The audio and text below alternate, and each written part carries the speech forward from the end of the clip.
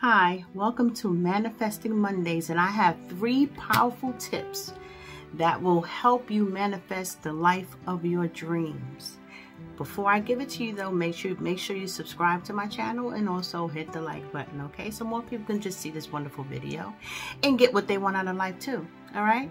So, tip number 1, identify what it is you really want.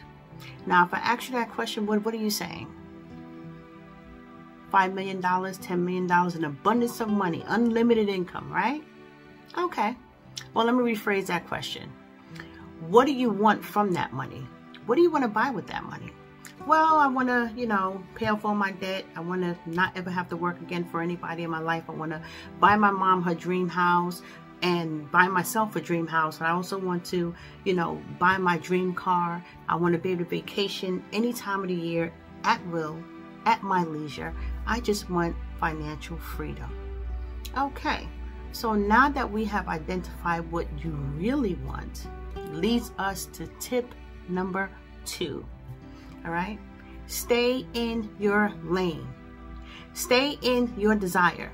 The mistake that people often make is they say, well, I'm not going to just visualize a home because what I really want is about $5 million. And if I only visualize a home, then I'm not going to get the $5 million that I want.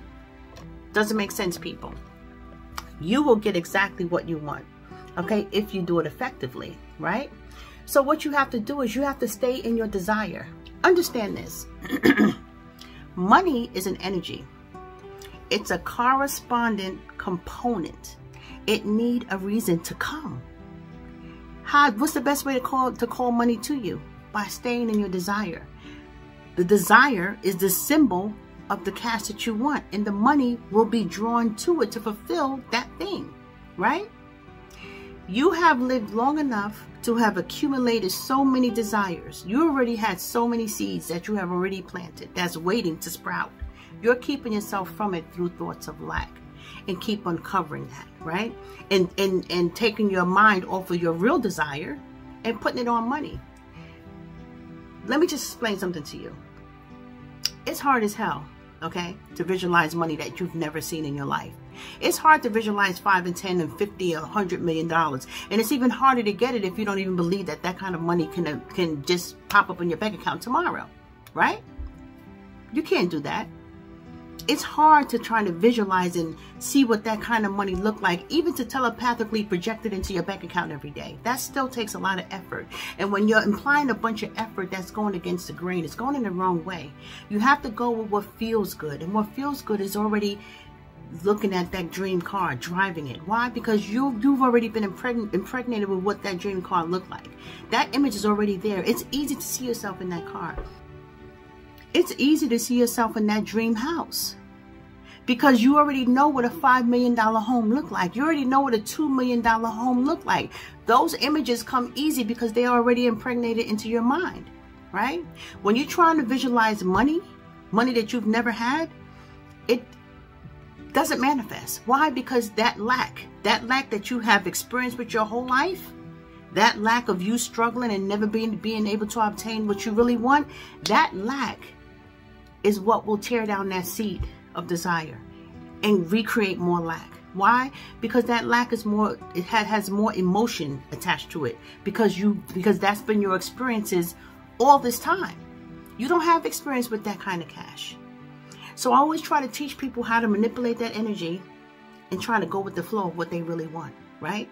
And how do you do that? You stay in your lane. You stay in that house. You walk into that dream home when you can.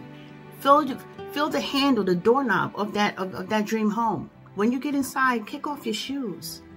Walk on the floor of that dream home, the floor that you want. Okay? Go into your big dream kitchen. Feel the surfaces of that big island. Go into that stainless steel big refrigerator that you've always dreamed of. Know what that handle feels like. Feeling is the secret. Feeling is the secret. Money is a corresponding component. All right? It's going to come when it's called properly. All right? When it has a reason to come. All right? You have to just go with what's easy. You cannot go with what's hard. All right? And going with just cash is hard. for the average working person that's been struggling their whole life, right? Stay in your desire, all right? The third thing is that you have to let it go. You have to know when to let it go. Letting go, I don't mean just forget about it, because if visualizing comes easy and naturally to you, then you stay and you continue to visualize. What I mean by that is that you have to be grateful for where you are right now. If you're not happy with where you are right now, you're going to create more lack in your life. Why? Because you're not being satisfied right here, right now, okay, shows discontent. It expresses discontent.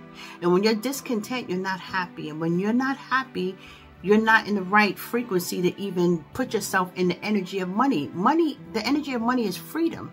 You have to experience freedom now with the little freedoms that you have. You know, with the little freedoms that you have, you go into stores that you actually could afford to buy stuff to. That way you won't want anything that you really can't afford. You try to stay in the frequency of your budget of what you have right now, because that makes you feel fulfilled. It doesn't give you a feeling of lack. And then that money for all those desires that you have already impregnated yourself with will come. You just have to keep yourself in the feeling of it by knowing what you could afford now, buying what you could afford now, and be happy and grateful about it, and being okay with where you are right now. So those are my 3 tips. Thank you for joining me on Manifesting Mondays. I will see you next Monday for some more manifesting tips.